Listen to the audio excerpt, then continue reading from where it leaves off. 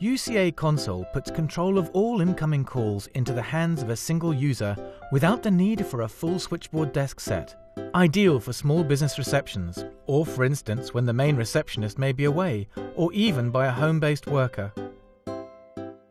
The console is a licensed addition to the main UCA application software and is easily accessible via the UCA interface to users with the correct permissions.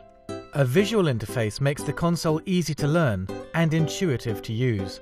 All logged-in users are displayed with availability and presence information at a glance. Incoming calls appear in a dedicated pane. Answer calls, place callers on hold, transfer them to a colleague, set up a conference, direct callers to voicemail, and end the call, all available from single-click icons or function keys.